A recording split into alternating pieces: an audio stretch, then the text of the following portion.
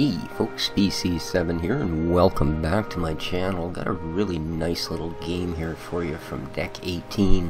Now, this is called Transocean The Shipping Company, and it is a Tycoon game based on the shipping industry, oddly enough. So, yeah, we have a water-based Tycoon game.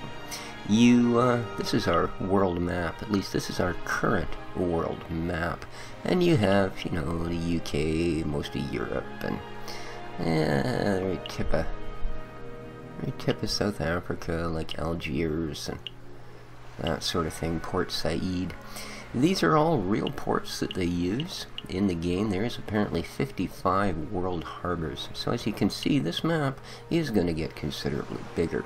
Once you've unlocked a certain amount of stuff on this part of it, it expands, and eventually I think you get pretty much the whole world.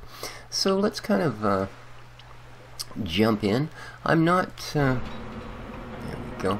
I'm not going to do this as a tutorial. This is just a quick look at how the game works, you know, and what you can expect for your money. So here we are in St. Petersburg on what appears to be quite a foggy morning, and I'm just doing some upgrades to my ship. That's why it says ready in 4 days. So yeah, let's allow that 4 days to pass. There we go, and we'll hold it. You can see how quick our money was going down. They charge you $12,000 a day to moor your ship in the harbor. This is my ship here, and that's pretty much real life stuff. For every minute that a ship sits in a harbor, that harbor charges them an ornamental leg. It has a very clean, nice to work with interlace. This is my ship's status. I'm currently full on fuel. I'm at 64%. Oh, 21,000 euro a day to dock here. I'm sorry, the 12,000 was the last port I was at. This is a little more expensive. The name of my ship is the Cranberry. Oddly enough, when you go to name a ship, there's a randomize, and it came up with this. Now that just happens to be the name of the little town I live in, so I thought it'd be easy to remember. This is the smallest of the vessels. You start with a choice of 3. So there you go. I have no cargo on board, and I am full of fuel. So let's find ourselves a contract. Here is our list of contracts. Now, generally what you kind of want to do is find some reasonably lucrative contracts that are either going to the same port or kind of close. There's a couple of good ones. So, neither of these are time constrained. So we'd be looking at yeah, we can do those. So we're going to take this post and parcel and this metals. Whoops. Apparently, that's at that speed. It will take more than we've got, eh, for fuel. Let's try that. 500.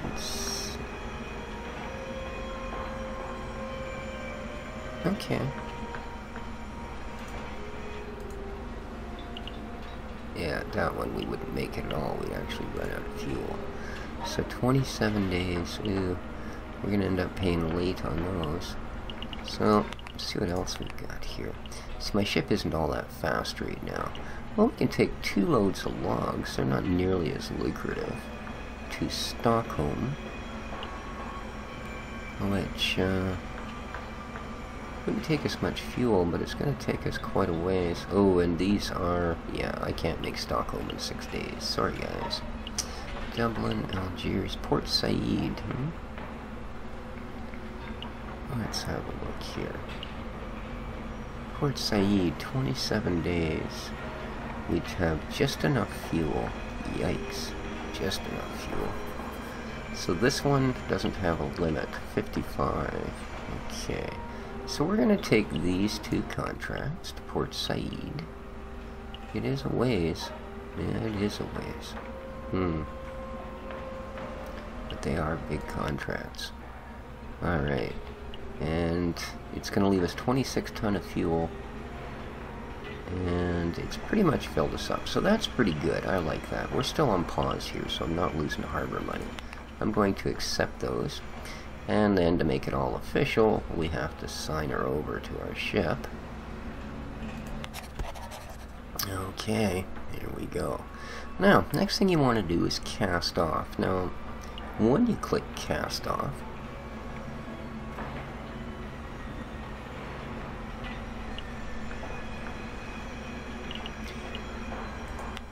you'll come up with a couple of things. First thing you want to do is pick your port, and we are going all the way down to Port Said. So we would click that. Now our route is in, and that one, as you see, is controlled 55 days. We are only at half power 27 days away, or arrive in 25 days. So we could probably save ourselves a bunch of fuel by slowing down a bit, but I'm not going to. The other option you get is a manual or an automatic leaving a port. Manual means you're driving the ship out. Automatic, a tug will simply pop you out of the port, and you'll kind of end up in the next one. So let's go manual this time.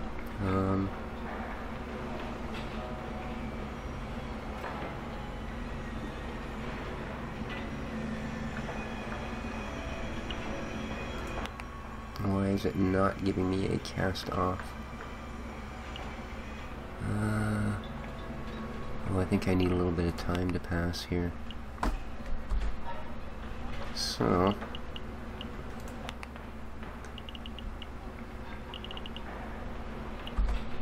still can't get time to run? How about ship status? There we go. Now let's lock up time. We had to get our cargo on there. I didn't realize they hadn't dropped the crates yet. Okay, they seem to have now. So let's get the heck out of here. Again, we are going to there. Now the option to cast off is available. So let's do just that. As I say, if you choose automatic, then a tug will actually pop you out of harbor. Keep in mind, these are pretty hefty-duty ships. So you kind of need to think about it. Our mini-map here shows us where we're going. And, what a weird little harbor. Okay. Ooh.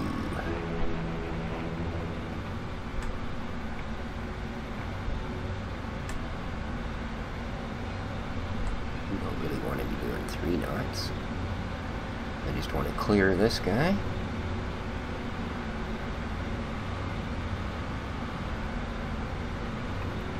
Nice. You can use the WASD keys.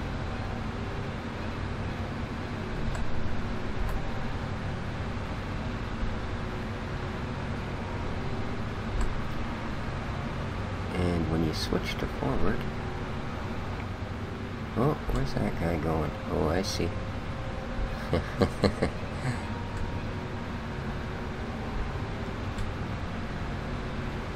going to tug us out of here a little bit.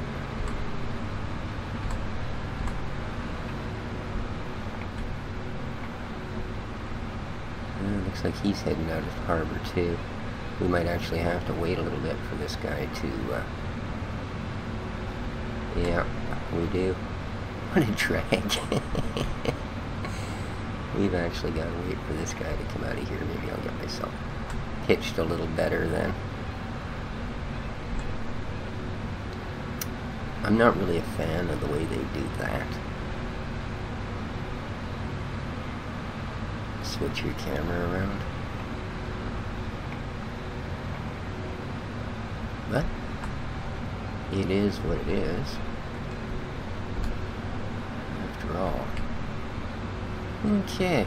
Now we should be able to chase this other big boy out of the harbor. Now, this is as far out as you can go. And this is as far in as you can go. Do not bash your ship against anything. Just a word of warning, guys. There we go. We're almost ready to straighten out. Because if you do damage, not only is it stupidly expensive, as I mean you can imagine, You know what it's like to fix a little dent in your car? Alright, let's make your car weigh 100 ton. Yeah. There we go. Now we can step up our speed a little bit. Still want to come a bit this way. But the yellow dot's what we're aiming for. And as I said, you can have a tug automatically tow you out of the harbor. And then you don't have to worry about your piloting skills. I think we'll pick up a little more speed. I don't want to be here all day. Compensate for that turn a little bit.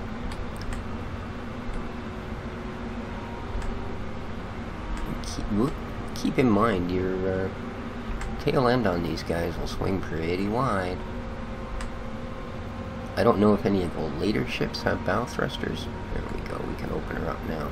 But yeah, your early ones definitely do not.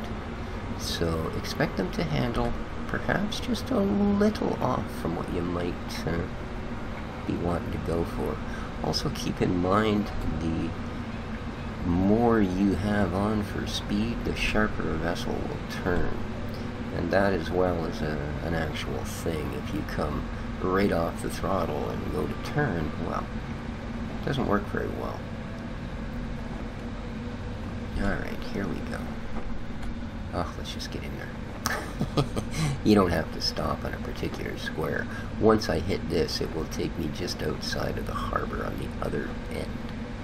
And then, like I said, you have a choice. You can either bring it in yourself, go down to 1 knot so we can just get across the border here.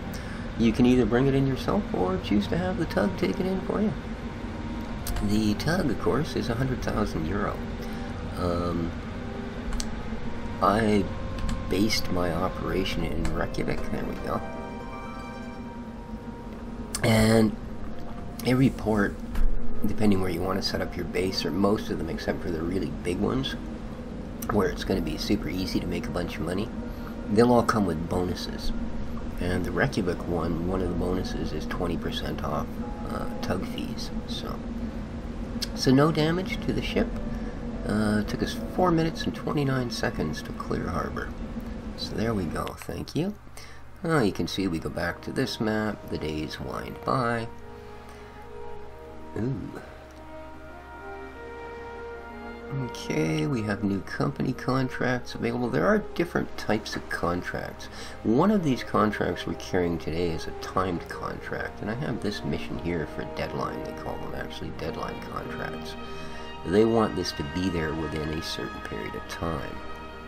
Now, there's also storms that can brew up. There's different things they may want you to either go around or decide to go through at your own peril. And there we are into the next place. The Cranberry is ready to dock in Port Said. So these are things you sort of have to think about when you set up for a run. You know, like I have 27 ton of fuel left out of 600. Now if I had to run into something that I had to go around, maybe I would have run out of fuel and had to call a tug, and it would cost me half of my profit to get in there. You know, these sort of things you got to watch for. The other thing it offers is occasionally on your contracts. Okay, this time we'll get the tug to bring us in, just for the heck of it. There we go. There. Our investor, who actually owns most of our fuel, is very affordable. That's good, because I burned almost all of it getting here. So we made a profit this time on that trip of $2,620,000. Now this one, she lent us the original $8 million to start our company. She is going to eat our money come her payment time. Every second quarter she pulls payment, and yeah, let me tell you, does she pull payment. Wow. Like, from there, we'd end up with like $2 million left if she was to take her payment. So let's go to our port and have a look. See that? 25 ton of fuel. Luckily, well, that isn't really super good. I've paid as little as, yeah, I paid as little as 300 something for fuel. So they said fuel was really low, but not really. Alright, well, I gotta fill her up. I'm not gonna worry about yeah, I'm gonna find a cheaper port before I do any repairs. I said the other thing you can do, you can do upgrades to your ship if you want to. If we go to the improved ship window, you'll see that we can do things like Lotus Effect Paint. Okay, raises your minimum range. Or you can do engine fine tuning, which will give you 1 knot speed overall. Or we can go up here and pick up secondary licenses. Legal transport of, I assume that's either chemicals or oil. Right? If you go for the second one, here now we're allowed to carry radioactive goods, etc. But that's $1 million to improve that. And selected level is too high. I'm only a level 1 ship, so. But there you go. That's the whole shipping or improving your ship. As I say, you can also from here you can do repairs, but each repairs will take, like, if I wanted to take that up to say 70%, it would probably take 4 or 5 days of repairs. Now 4 or 5 days is 17,000. Well, there's 70 grand on top of what they'll charge me for the repairs, right? So it can get pretty expensive. Well, let's have a look at some contracts, shall we? Counterfeit goods. Now these usually pay really good, but like I said, they're illegal. If your ship is pulled off with these, not only will your reputation drop, and your reputation will get you into more ports and all. It's sort of a leveling thing. Not only can it kill your reputation, but you can be majorly fined, and you can lose, well, you'll lose the goods. You'll lose your legitimate goods as well, and pay a fine. So, as lucrative as those can be, I'm going to wait till I've got a really good chunk of change, and ooh, look at it. There's a lot of it down here, man. A good chunk of change, and I'm going to make sure that I might just run this to Hamburg. And I'd like to have more than 1 ship so that I'm not shut down, because they'll seize your ship and it'll sit in port for X number of days, and you will pay the port fees, make no mistakes. So I think we are going to take this and take a whistle back up to Stockholm. Right on, because it's $1 million. It's the only one for Stockholm. Hamburg's not that far.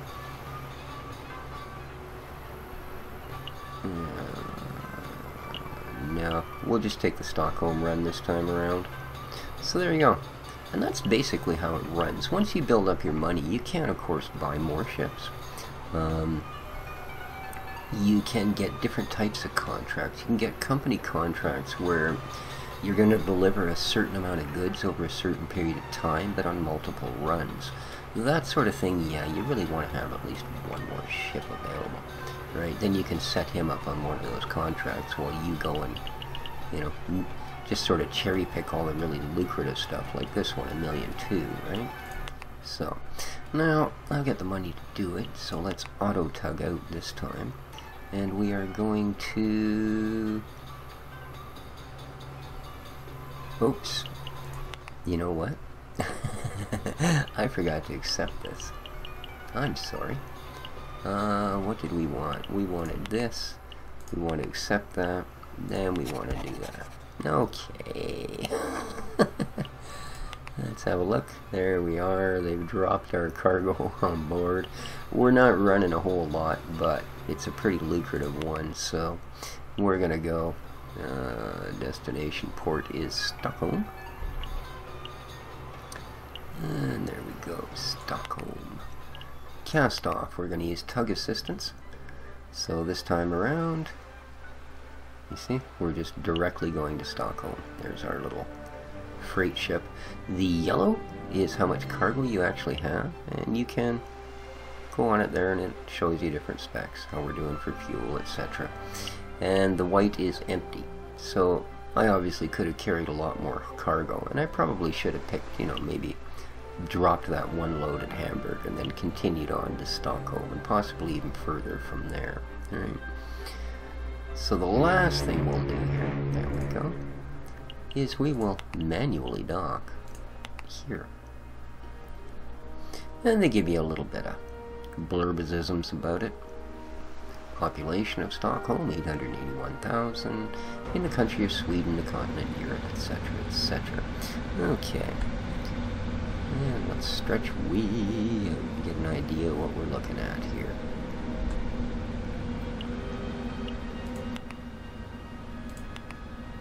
Okay. Alrighty. I think we can throw a little more speed on the barrels.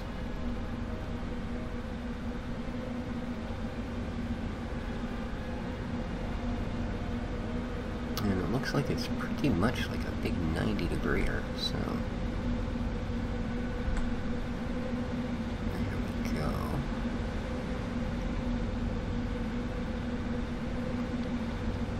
So this part can be a little nerve-wracking. Like I said, these things don't exactly handle like speedboats. And, ooh, you will have things like that. Other ships that are just going to want to come zipping out of there. Now, I'm really hoping he's not going to be there too long.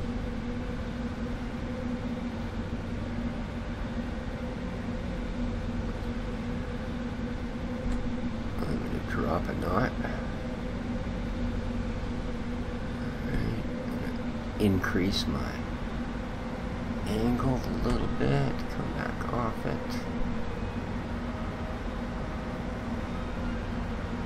And we'll see how we do. Ooh, baby. I think we're still a little light. Yeah. Drop another knot.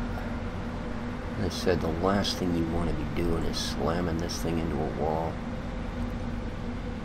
More than 5% damage and they will automatically take over and bring her into port at, again, huge stupid costs. Not the kind of things that build your reputation, or for that matter really please your company owner, because you may get to put your name on this company, but you don't own it by a long shot. We were lent $8 million for this company to start it up. We have paid back not to dime. So, come on.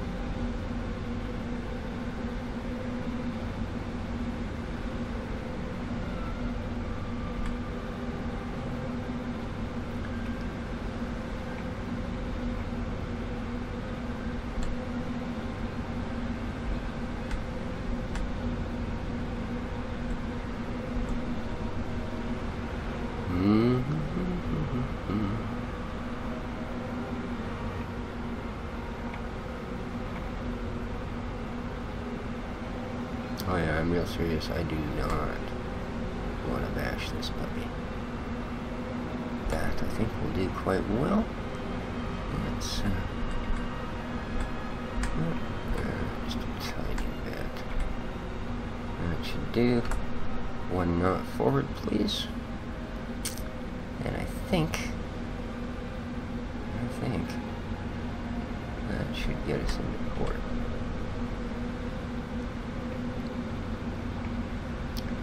I may not be the quickest, but I have yet to crash one of these things. I haven't taken that many contracts, mind you, but I usually do manually dock and undock. 80 grand's a lot of money, you know. I mean, it may not seem like a lot when you're making 1.2 million, but you pay your, 300,000 worth of fuel on our last run also counts, right? That's what it cost me to fill this up the last time around, $300,000.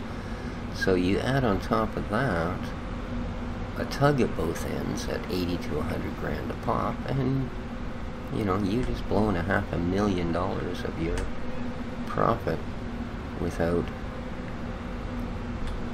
before you've even been paid. So,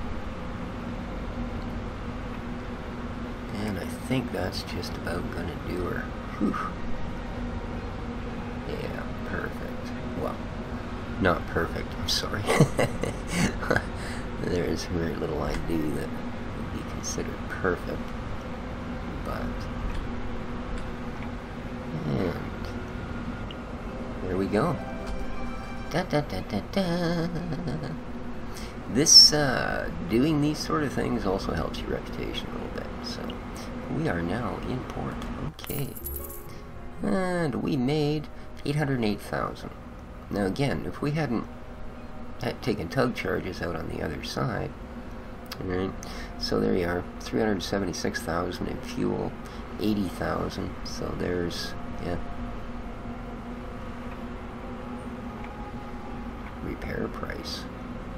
Oh, I guess that's just your wear and tear on your ship.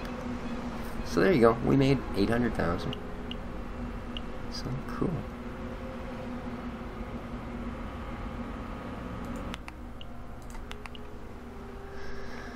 And here we are, we definitely need to refuel. As you can see, we've gone down a couple %. Again, wear and tear on your ship. So here we go, 376,000 to fill her up. And alright, now we're in a port that's only 12,000 a day, so it would cost us 16 days and over $1 million, plus 12,000 a day for 16 days to go to 100%. So 8 days, 75%, 4 days, $300,000. Let's do that. Now we paid for it. Now we got to go through the 4 days. 3, 2, 1. Okay, our ship is ready. And we're at 75%, so we should do a little better. And of course, I would now go to my contracts and find myself some new contracts and carry on from there. But I think that's going to be our little look at this for the moment. If you guys like what you see, if you'd like to see where this can go, or even where it starts, leave a comment. I'm always anxious to get a new series up on the channel that you guys are actually going to enjoy. And there you be. It's an awesome little game. It seems to work very well. So far I haven't run into any bugs. Any complaints? I would like to be able to zoom in closer, but the devs have explained that their models are actually designed at that sort of a size, and if you were to be able to zoom in any closer, they'd start to basically fall apart. Like, that is the size, they were drawn to be at that focal range type of thing. So, but beyond that, hey, having a great time with it, and it's brand new out on Steam. Well worth picking up, in my opinion. Great simulator. So, thanks Deck 18. Good one. Anyways, till next time, guys, this has been Species 7. Take care of each other, folks, and ciao for now.